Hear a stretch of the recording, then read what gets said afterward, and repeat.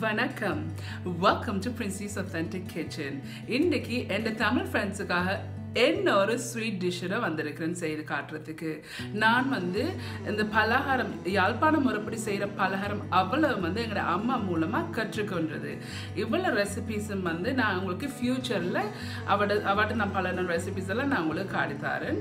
ஆனால் இன்றைக்கு நான் செய்ய போகிற ரெசிபி பைத்தம் உருண்டை. இந்த பைத்தம் உருண்டை கொஞ்சம் வித்தியாசமாக இருக்குது. ஸோ அதை நான் உங்களுக்கு எப்படி செய்கிறேன்னு சொல்லி ஸ்டெப் பை ஸ்டெப் காட்டித்தரேன்.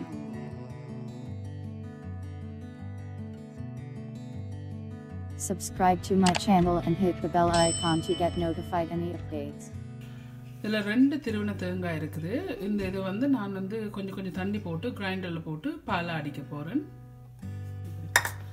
ஓகே, இந்த தேங்காய் நான் கிரைண்டரில் போட்டு அரைக்க போகிறேன். இதில் 1 கப் தண்ணி சேர்த்துருக்கேன்.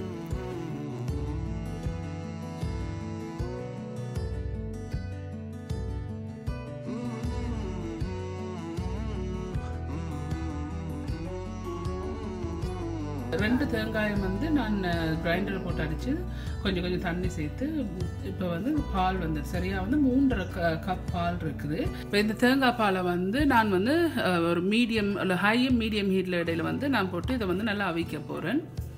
இதில் கொஞ்சம் உப்பையும் சேருங்க இந்த தேங்காய் பாலோட.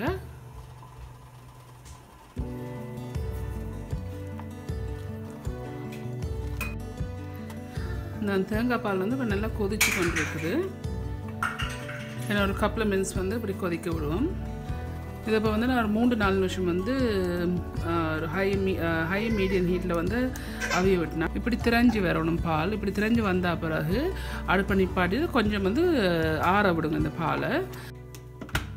இதில் வறுத்து அரைச்ச பைத்தமா 2.5 கப் இருக்குது. சரியா 2.5 கப். இதில் வறுத்த சிவப்பு அரிசி மா இருக்கு 1.5 கப். 2 கப் சீனி இருக்குது. வறுத்த சீரக பவுடர் இருக்குது. இதில் 1.5 டேபிள் ஸ்பூன் இருக்குது. வறுத்து அரைச்ச மிளகாத்தூள் 1.5 டேபிள் ஸ்பூன் இருக்குது. 1 டீஸ்பூன் ஏலக்காய் பவுடர் நல்ல வடிவாக நாங்கள் மிக்ஸ் பண்ண போகிறோம்.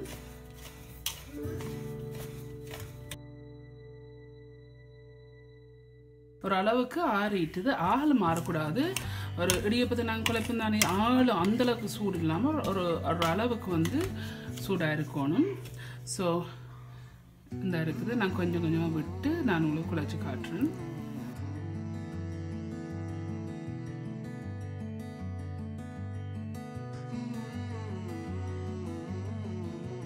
அந்த அவைச்ச 3.5 கப் பாலில் சரியாக 2.5 கப் பால் தான் இதுக்கு நான் சேர்த்துருக்கேன்.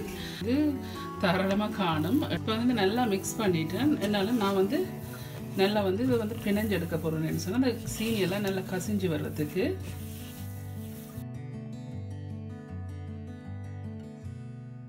பிணைஞ்சிட்டேன். நீங்கள் பால் போட்டு இதை சேர்க்க கொஞ்சம் கவனமாக சேருங்க.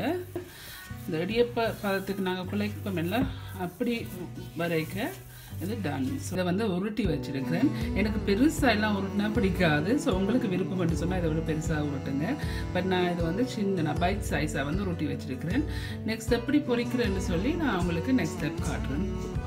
இதில் 2 கப் வெள்ளை பச்சை அரிசி மா வறுக்காத மா மேட்ட 1 கப் அவிச்ச மா. அதுக்கு கொஞ்சம் உப்பு பண்ணி போட்டு இதை நான் தண்ணி விட்டு கரைக்க போகிறேன்.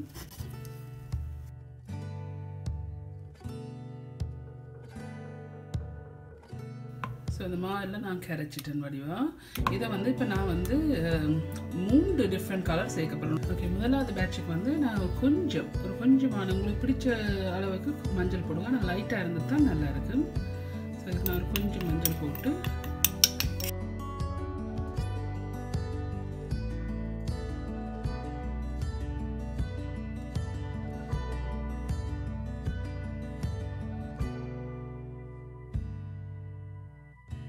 முக்கியமாக ஃப்ரெண்ட்ஸ் இதை நாங்கள் பொரிக்க இந்த மாவில் நல்லா துவைச்சி எடுத்து தான் போடணும். அப்படி நாங்கள் நல்லா துவைக்காட்டிக்கி மாலை இது வெடிக்கும். பொரிக்கிற நேரம் வெடிக்கும். ஸோ அதில் நல்லா கட்டாயமாக துவைச்சி வச்சுட்டு போடுங்க. இந்த மாலை வந்து நான் இந்த உருண்டை போட்டுட்டு மாலை துவைச்சிட்டு இப்படி எடுத்துட்டு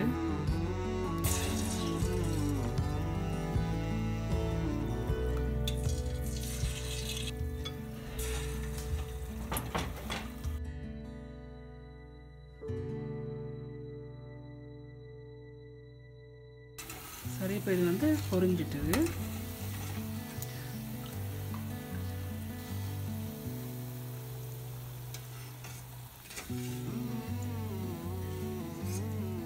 இப்போ வந்து மூண்டை வந்து ஒண்டா பொரிக்க போகிறேன்.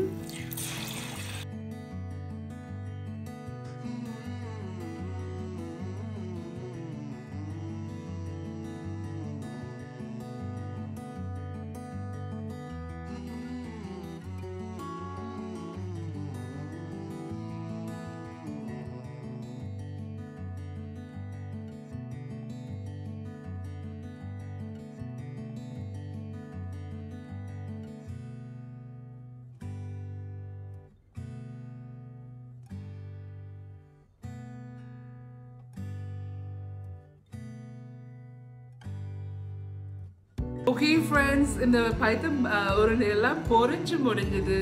ரொம்ப ருசியான டிஷ். ஆனால் நீங்கள் கொஞ்சம் வந்து இதுக்கு ஹார்ட் ஒர்க் பண்ண தான் வேணும். ஆனால் நீங்கள் ட்ரை பண்ணணும் கட்டாயம்னு சொன்னது. ரொம்ப இன்ட்ரெஸ்டிங்கான பலகாரம். இந்த பலகாரத்தை நீங்கள் ட்ரை பண்ணணும். உங்களுக்கு இந்த வீடியோ பிடிச்சிருந்தான்னு சொன்னால் தம்ஸ் அப் பண்ணுங்கள். உங்களோட காமெண்ட்ஸை லீவ் பண்ணுங்கள். இந்த வீடியோ வந்து ஷேர் பண்ணுங்கள் உங்களோட ஃப்ரெண்ட்ஸோட ஃபேமிலியோட. உங்களுக்கு வந்து இந்த சேனல் வந்து இன்ட்ரெஸ்டிங்காக பிடிச்சிருந்தேன்னு சொன்னால் சப்ஸ்கிரைப் பட்டன் அமர்த்தி அதுக்கு பக்கத்தில் இருக்க பெல் ஐக்கானை அமர்த்தி எனக்கு சப்போர்ட் பண்ணுங்கள். மீண்டும் இன்னொரு இன்ட்ரெஸ்டிங்கான டிஷ்ஷில் சந்திக்கும் வரையும் நன்றி, வணக்கம்.